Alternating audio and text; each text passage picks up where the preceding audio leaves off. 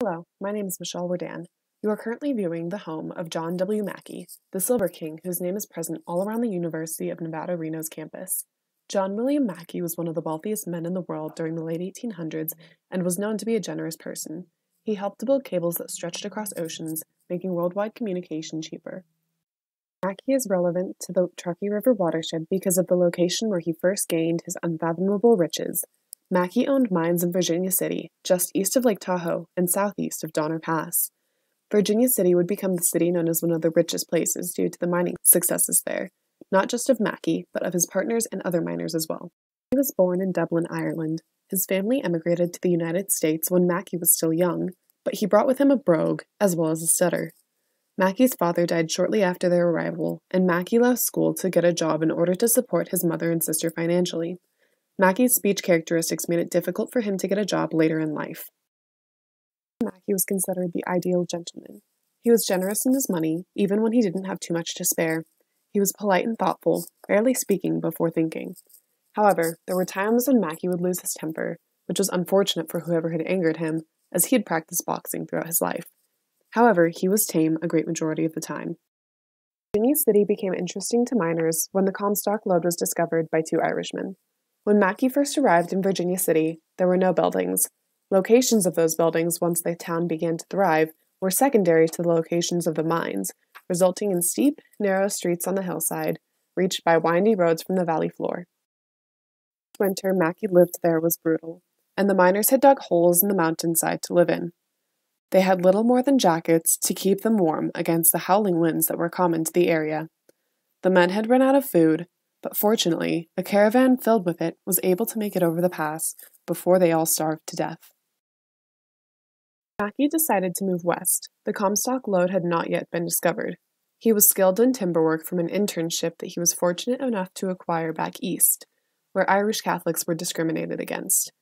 This timber work was primarily used for shipbuilding and helped him to develop the mines he would own later on in his mining career. A great deal of the matter extracted from the mines was ore. Ore is a type of rock that frequently contains other minerals, including valuable ones. Ore was extracted from mines using manual labor and was then processed for the valuable silver and gold by mills. A struggle miners and mine owners constantly faced was the flooding of mines and the threat of underground fires. Mackay worked in the Mexican mines, so named because the owners of the mine were Hispanic. They recognized that he was a hard worker, and it is rumored that Mackay was paid much higher wages than other workers due to his hardworking nature. He would wake up at 4 every morning to begin his day, and at nights he would study the things he never learned in school. Mackay had found great success in the Kentuck mine. He met James Fair and became business partners with the man. The pair later partnered with Flood and O'Brien, and Mackay and his partners decided to purchase the Consolidated Virginia and California mines. These mines were thought to be relatively barren, but James Fair had a feeling that the small thread of silver he followed would become something much bigger. The Consolidated Virginia and California mines would be the most productive mines in history, eventually producing what would be trillions of dollars worth of silver and gold today. Stocks rose incredibly when they first started to produce significant worth, and soon Mackay, Fair, Flood, and O'Brien were millionaires. Mackay met his wife Louise through the Fairs, when Teresa Fair invited the widowed Louise and her daughter Eva to their home for Christmas Eve, and James Fair invited Mackay. The two fell in love and were married in 1867, though their relationship was unique. While John shied away from the spotlight, Louise tried the best she could to be in it. Louise was very concerned with social elitism, and eventually made her way into the social elite in Europe. It took her many years, and she went to Paris after being rejected by the upper class in New York.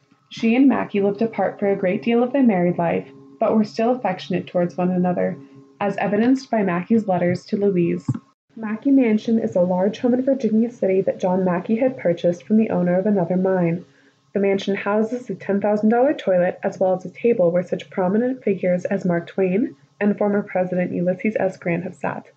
The home is 3 stories and is said to be haunted. It is available for tours and event venues.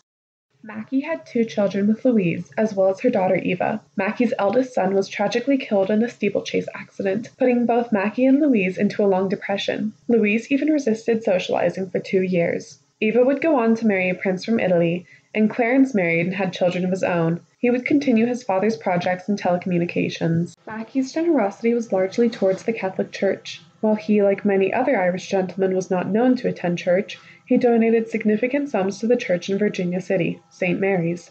After a fire destroyed a great deal of Virginia City, including the church, Mackay told the pastor, Father Minogue, that he could take as much money as he needed for the church. While many believe that the money given to UNR was donated by Mackay, this is a misconception.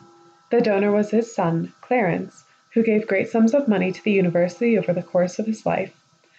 Unfortunately, he lost millions when the market crashed in the 1920s, but was still generous towards the university.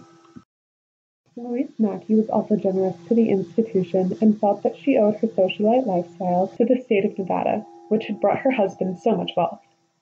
She was also known, like Mackay himself, to be fond of art and frequently sponsored struggling artists. Mackay was fond of theater in particular. A statue of John Mackay stands in front of the quad at UNR. The statue was created by Gutzon Borglum, who would carve the faces of presidents into Mount Rushmore later in his career. The statue was made after Mackay's death, and the body of the current mayor of Reno was used as a model, although the face was modeled after Mackay. Thank you for watching this presentation. My sources are listed here and include an interview with Ronald James, who I would like to acknowledge and thank for his valuable input. I would also like to thank the De La Mare and Mathewson IGT Knowledge Center libraries for the sources I was able to find there.